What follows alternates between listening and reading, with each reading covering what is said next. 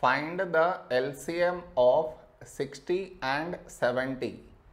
To find the LCM, first we should frame it in this way. 60, 70. This is your step 1.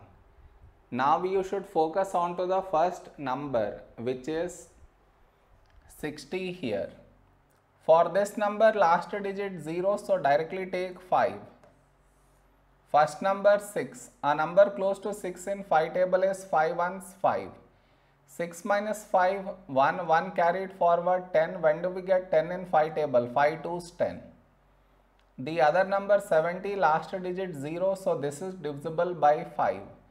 First number 7. A number close to 7 in 5 table is 5 ones 5.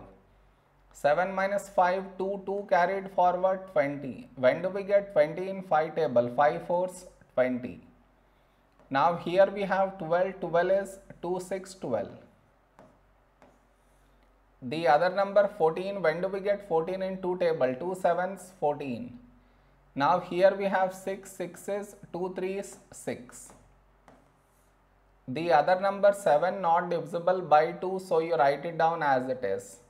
Now here we have 3, 3 is a prime number, so 3 ones 3. The other number 7 not divisible by 3, so you write it down as it is. Now we got 1 here, so focus on to the other number 7. 7 is a prime number, so 7 ones 7. So we got 1 in both the places. So our LCM is the product of these numbers,